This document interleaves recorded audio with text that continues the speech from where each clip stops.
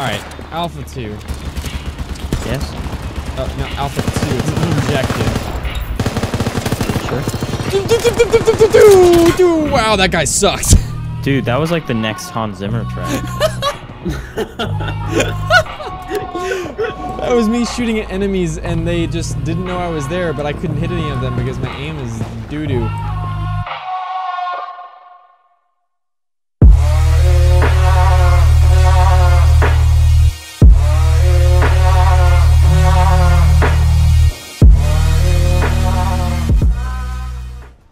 Hey guys, what's up? It's Mr. HD Gamer 101 here, back with another video.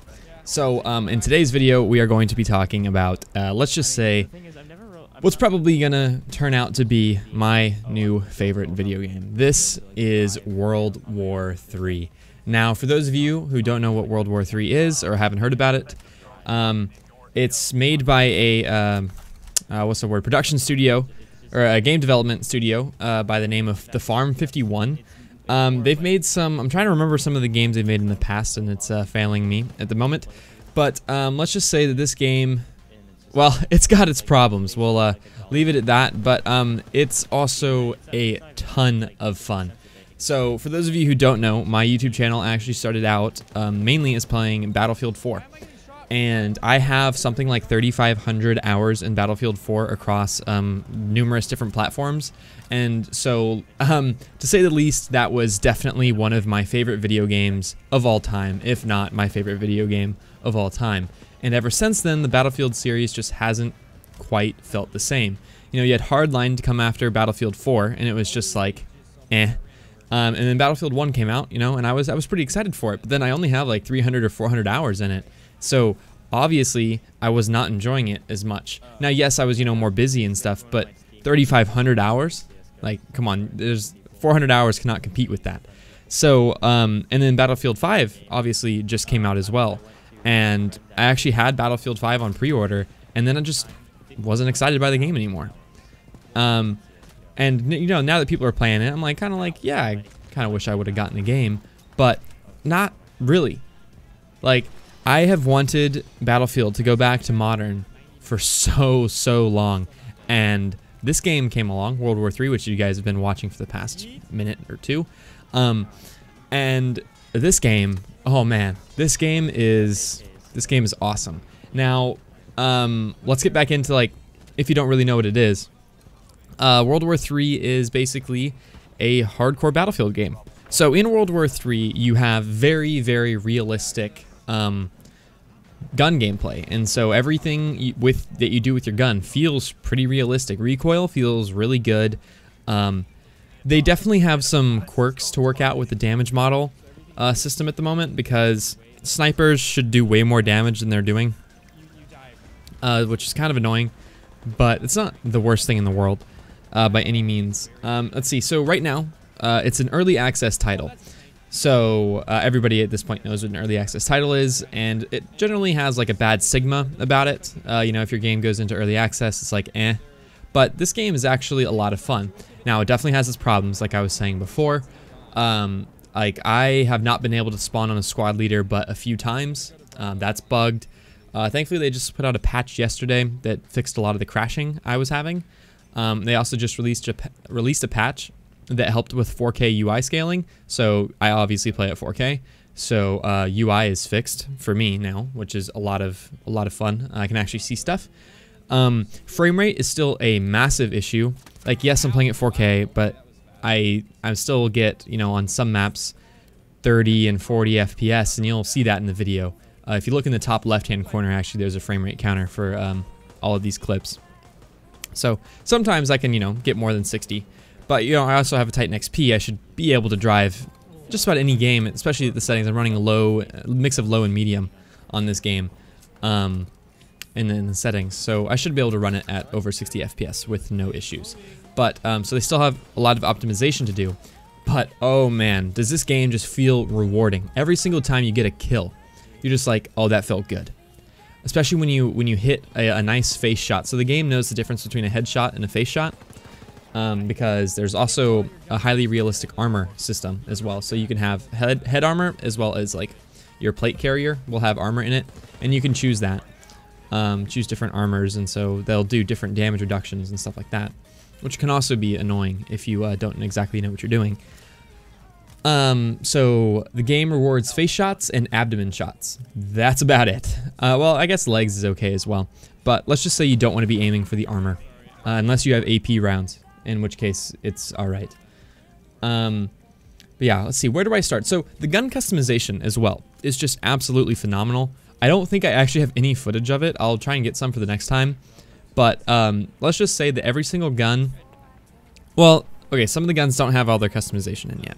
But some of the guns, holy crap, there is so much customization in these guns. Like, you can change the rails, the barrels, you can have a compensator, but not just a compensator, you can have 15 different compensator options, you know, and then you have flash hiders, you have suppressors, you have all different kinds of grips and lasers and flashlights, and then you can change out your rail, like I was saying, you can change out your pistol grip, you can change out your top rail. Unfortunately, you can't really change the upper or lower receiver yet. I don't know if that's going to be in the game or not. It'd be a kind of cool addition in my opinion. But, so you can't do that, but you can change the stock. It goes so in depth. And then you have camos, which is like, they're not too over the top, you know, they're not like Call of Duty diamond blinged out or anything like that, but they're also not lame, just like standard camos.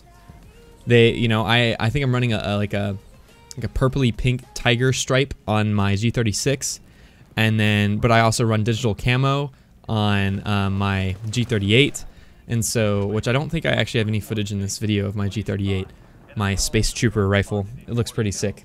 But yeah, there is just so many options, and then you have different ammo types. You have FMJ, AP, and HP. So HP is best against flesh, so best against abdomen and face and legs. FMJ is your standard ammo, which you'll spawn in with every single time, a certain set amount for every gun, which does a decent job at both AP and HP.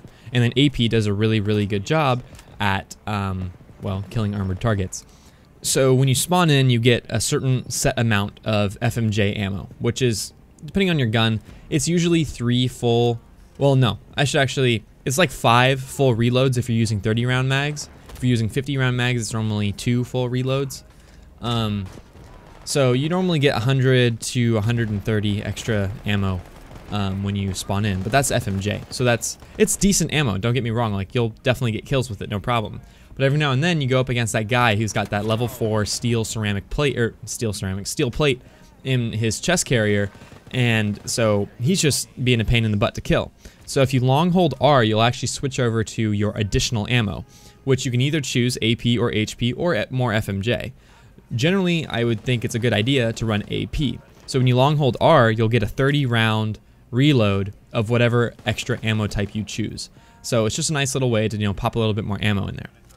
Now let's talk about how this game like compares to Battlefield, I guess you could say. So in Battlefield, there's the class system, right? You have your medic, your assault, your support, and like a sniper or recon, stuff like that. In this game, there are no classes. They do the balance, which I think is actually decent. I think the balance is decent in this game, is with a weight system. So everything weighs a certain amount. Every attachment, you know, every ammo type, well, actually the ammos don't weigh anything right now. I don't know if they are or not. Everything weighs a certain amount though. The armor is the biggest thing as well. So the more decked out your character is, the heavier they're gonna be. And so the slower you're gonna move. And I don't know if it actually affects ADS time as well. I think that'd be a cool thing if it affects your ADS time. That's just a personal thing though. So right now I do feel like the heavy, so there's like 3 like weight classes, I guess. There's light, medium, and heavy. I feel like the heavy needs to be a little bit slower and more sluggish than it currently is, because what you see a lot of people running is either a heavy sniper rifle and a RPG, or a decked out AR with an RPG, running the level 3 helmet armor, which does 90% bullet damage reduction to the head.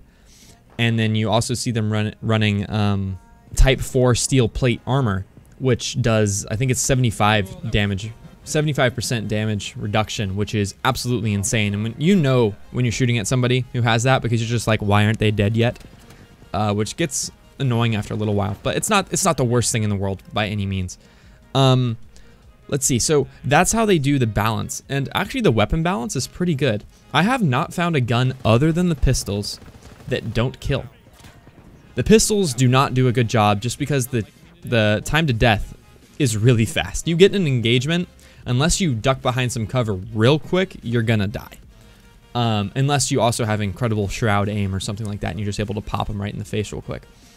So all the bullets in this game travel through the air. There's no hit scan, there's nothing like that. There's also realistic bullet drop, although I think some of the guns is exaggerated a little bit because, you know, you're shooting 100 meters and you're dropping a solid 2 feet sometimes with the lowest level sniper rifle, which is actually the sniper rifle I run with as my secondary to my G36. Which is actually a really fun loadout. It's what you'll see me using for most of the footage. So getting back to the actual game and the gameplay.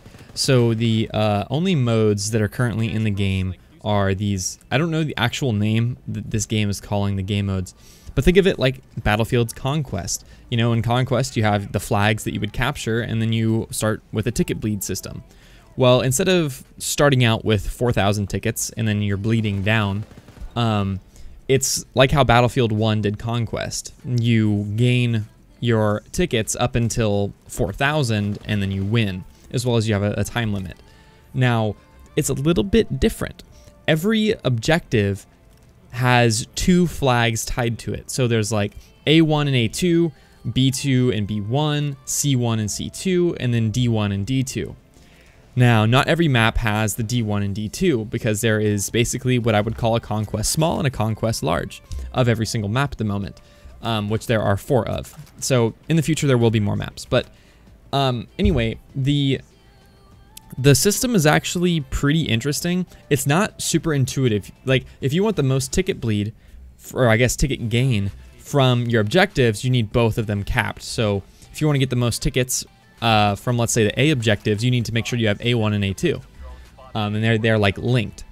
Sort of like that linking game mode, I don't remember the exact name, from Battlefield 4, where you had to link the objectives. And then your links would break if somebody, you know, went behind your lines and capped it or something like that. So that's the game mode that's currently in the game, and I actually quite enjoy it. It's very fun, and I think I have like 20-something hours in the game right now, so it's not a ton of time. But it's a lot of fun to play this. Like, I am not getting bored at all. And as soon as I start getting bored of a gun, I'm just like, you know what? I'm just going to change the attachments, or I'm just going to change the gun real quick, change to a different class, or change to a different loadout, sorry. And you're just like, boom, it's back. And then when you get bored of that, you switch back to this thing, the loadout you were using before, and you're like, dang, that was a ton of fun. Like, let's, you know, you just keep playing, you keep finding new things to do. The choke points on one of the maps is, I'm pretty sure it's Moscow, is really, really annoying, and I really don't like that map. The choke points are just horrible, and there's nothing you can do to push out of them. It's the one, well, I guess, I don't know. I'll probably show some footage on screen right now or something of Berlin, of me just dying. Or not Berlin, Moscow. I'm pretty sure it's Moscow. It's either Berlin or Moscow. I don't know. One of those two. That map is just so choke pointy and so death-ridden that you're just gonna die over and over and over as soon as you spawn. Now let's talk about some of the issues with this game. I've been, like, it's a ton of fun, but there are definitely some issues that the developers need to fix. One of these issues, oh boy, the spawns. There are set spawns for every objective. I don't know how many there are, but they're set, and they are not dynamic, meaning that if there's an enemy looking right at that spawn and you spawn in, oh, you're dead before you can even take control of your character. So that's really annoying, and it happens not constantly, but if your team is getting like plowed, yeah, you're gonna notice it, and it's gonna be really annoying because you don't even have a chance to fight back before you're dead. And it happens on every single map. It's not, you know, just linked to one map or something like that. As well as there are just some inconvenient bugs in the game. Like, if you switch from your secondary to your primary by hitting like 1 or 2 and you're holding down fire, like hoping that your gun will fire as soon as, you know, your character will let you, it won't. You have to let go and then click again for it to run, which is just a quality of life thing, and it's really annoying.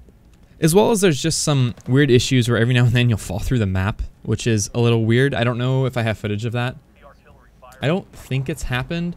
There was 1 or 2 times I was able to spawn on my squad leader, and then I would just like clip through the wall and then fall through the map, which was interesting. I don't think I have footage of that, but it happens. As well as you can get spawn killed pretty easily, like I was saying before, but let's say the enemy has all the objectives and you have to spawn at your base. Well, you spawn at your base, most of the bases have a decent amount of cover, but then the second you even peek to, you know, look out to fire at some enemies, you're dead. Because there's 3 snipers trained at your face right there, and if one doesn't kill you, oh, there's a follow-up shot right behind it. So, yeah, good luck. All of these issues, and I'm still able to look past them and really, really enjoy this game. Now, there's a lot of stuff I did not touch, and hopefully you learned some stuff just by watching the video. So I hope from watching this video and just listening, as well as just like watching the footage, you've at least learned something, or maybe, you know, maybe you'd even pick up the game. The game is only $28 on Steam, and if you use my link in the description to go to g2a.com, you can actually get it for a few dollars off, which is what I did, and it's pretty darn awesome. It's a great little game for that. Every game, what I do, if I can play 1 hour per dollar I pay for the game, it's worth it.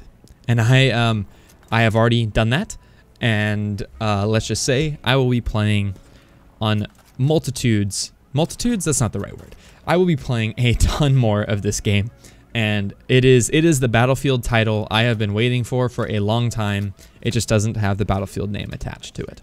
So I hope you guys enjoyed this video. There is a lot more that I didn't cover. This was a very brief overview, and if I messed anything up, please let me know in the comments down below. But yeah, I will definitely be making a lot more videos on this. So I hope you guys enjoyed the video, like I've already said. If you liked it, then leave a like. If you disliked it, then leave a dislike. And please comment, you know, down in the comment section below. What'd you think? Do you think this would be a game for you to pick up? It's a hardcore Battlefield title, basically. That's all it is. It's a ton of fun. But yeah, and if you want to see more of these videos, obviously hit that subscribe button and click the little bell notification so that way you know when I post a new video or go live. And yeah, it's Mr. HD Gamer 101. I'll see you next time. Peace out.